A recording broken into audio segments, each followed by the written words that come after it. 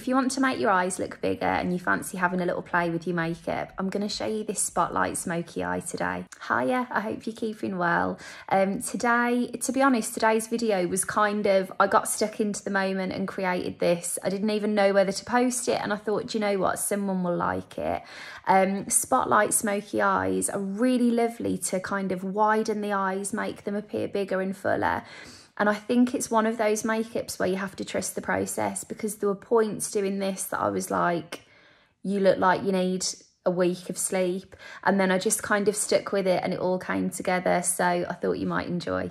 As always, everything I've used is listed in the description of the video. So if you click to make it a full screen, the title will come up along the top. Click the arrow next to it and a full list of products will drop down. But by all means, you can substitute these techniques with whatever you've already got in your makeup bag. Today I really want to focus on eyes, so I'll just quickly run you through everything I'm going to do for my base. I'm going to start with a little bit of Clinique Moisture Surge just to prep my skin. This is a really lovely kind of light gel texture, so it's great for under your makeup because it absorbs really quite quickly, but at the same time, if your skin is feeling in any way dry, it can lead to kind of patchy looking or feeling makeup. So this is a really lovely prep and also something great for when you're trying to get ready quickly. Next, I'm going to use the It Cosmetics CC cream in the shade Light Medium, and I'm going to apply this all over the complexion. Today, you know, when you're just kind of like pottering about and tidying and that kind of thing, I put on old episodes of Keeping Up with the Kardashians on Netflix. And it's funny, I was having a conversation with my friend this morning saying that, like, I think my makeup style has got a little bit softer recently, just in terms of what I do if I'm kind of going out and about. And then I was watching them this morning thinking, oh my gosh, I really fancy getting back stuck into some really polished makeups. So I may put a tiny bit more of this than usual on today, just to kind of give a completely flawless finish to this makeup. While that settles, I'm just going to put some pencil through my brows, and this is the Peaches and Cream Medium Brow Definer. Now I'm just using a sponge to work a little bit of bronzer through the outer parts of my face. If you've watched my videos for a while, you're going to find this really funny because I always say I'm not a fan of sponges, and recently I've just been using them a little bit more. They do give such a lovely finish, and I want to be really clear, like, I don't think there is such a thing as right or wrong. If you use a sponge and you like the finish, brilliant. Most people do. I seem to be in the minority for not caring for them too much. But the main reason I always kind of stay away from them is that I know, let's say, like, really quantifiably, if I use my CC cream with a sponge, I need far more pumps to get the same level of coverage than I would need if I used my brush or hands. And whenever I mention that, people say, no, you're meant to dampen the sponge. And I do, I promise you, I dampen it. But I just think the nature of a sponge is that it's gonna drink things up. So in terms of getting the longest wear out of your products, they might not be the best thing. However, I can't deny that I feel like they give a really lovely, even finish. And for me, having redness and wanting to build coverage, it's great to press things on rather than rub them in, so they can be really good for that. And also recently my skin's been a little bit more dry, and again, that pressing motion rather than rubbing can give a really nice finish. So I'm starting to come over to the side of the sponge. Now, I just thought I'd add some peach to this makeup because I've got this peachy jumper on. So I'm actually going to use, this is one of my favourite peaches of all time. It's Fresh Melon by Bobbi Brown. This is the pot rouge that you can use on cheeks or lips. And I am pressing this just really towards the centre of the face so that I've got a little pop of colour when you look at me forward on. Something else that came up in a lot of questions, and I'll do a dedicated video to it, is applying blusher when you have rosacea. The first thing I'd say is, again, I'm patting this on rather than rubbing it in, which can be really helpful. And also, if you're looking to kind of detract from the redness, Peachy colours can be a really nice way to still have a bit of flush of colour there, but that feels maybe, you know, a bit different to the colour you're used to seeing on your cheeks. Now, I like this kind of fresh look, but I'm just going to powder the T-zone and leave the rest fresh so that I get the best of the glow without it tipping over into kind of sweaty territory. And then if you ever needed proof that I loved this, look how tiny my Pillow Talk is. I'm going to put some lips on. And then I just followed it with some lip balm. Now I thought I'd share some tips for how to really make the most of your eyes and make them feel a bit bigger. Something that really came through in the question stickers was working with maybe a hooded eye shape, working with deep set eyes. And I really think a lot of this is just about unlearning that tail old thing that we learned at school of colouring within the lines. If you utilise all of the space around your eyes, I promise you can really feel like your makeup looks fab. I'm going to use some of the Charlotte Tilbury Pillow Talk things. They've just come through and they're lovely. And another thing that kind of came through was soft looks for weddings and things like that.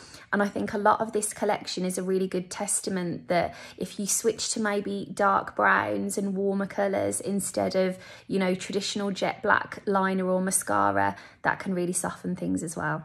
This is the secret to getting a really soft eyeshadow blend. Instead of going back and forth in a windscreen wiper motion, I want you to buff off any excess on the back of your hand before you begin. Start in the outer eye and then just really gently pick up the brush each time and work from the outside to the inside. Now, not only does this give you this lovely gradient where the eyeshadow gets softer as you go further into the eye, but it means that if the skin on your eyes is a bit more movable, you're not dragging it back and forth, you're just gently picking it up bit by bit and building things at a pace that feels good for you.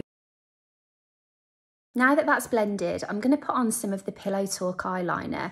Now, full disclosure, if you wanted to make your eyes look bigger and brighter, you'd probably be better positioned to use more of a flesh-coloured liner. So whatever your complexion looks like, find a colour really similar to that and use that in the waterline and it will brighten everything up.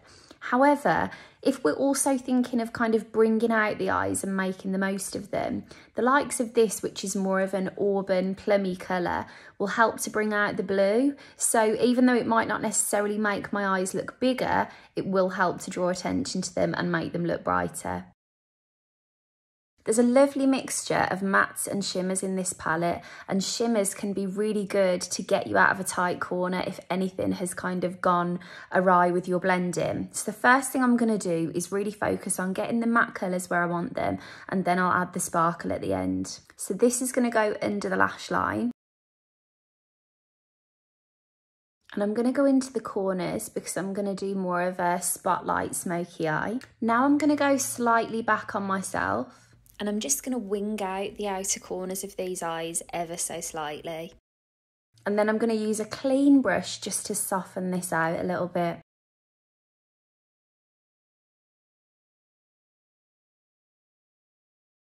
And now I'm going to very gently hook these corners out a little bit. And keep in mind, I've got two brushes on the go at any one time. One brush to apply and a clean brush to blend.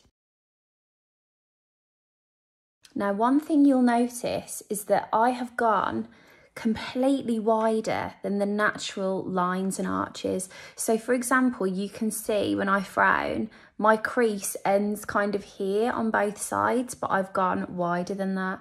And that means that even when I'm resting, you can see where that shadow was and it's pulled the whole eye.